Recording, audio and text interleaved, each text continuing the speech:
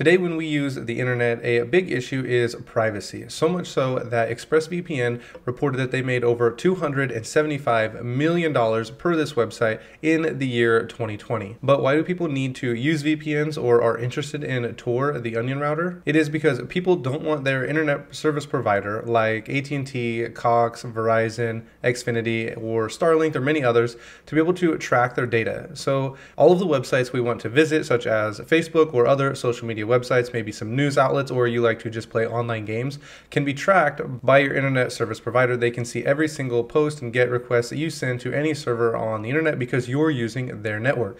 A VPN and Tor both create tunnels so that your internet service provider is not able to track your browsing history. So I'm going to show you how this works with a really simple demonstration. First, we have our little cup of water right here. This is going to be all of the internet right here. So Facebook, Google, YouTube is all right here. And I have this right here as my internet service provider. Not sure if you can see that, or it's not going to focus because it's going to focus on my face. We got AT&T right here as our internet service provider. And so if I, the consumer, want to get anything out of the internet, I would have to go through this network tunnel and drink through this straw or our tunnel or our network to get the information I want out here. And unfortunately, AT&T is able to track everything.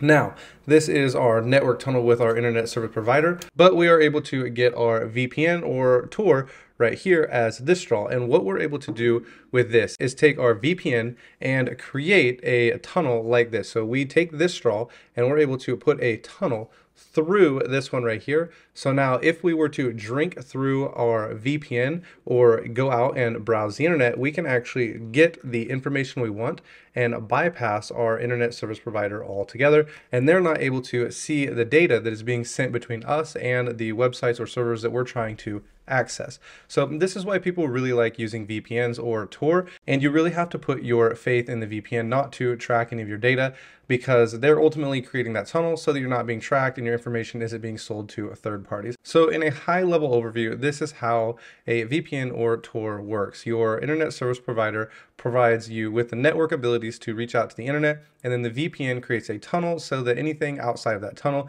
including your internet service provider, is not able to track your data and sell it to third parties. Thanks for watching.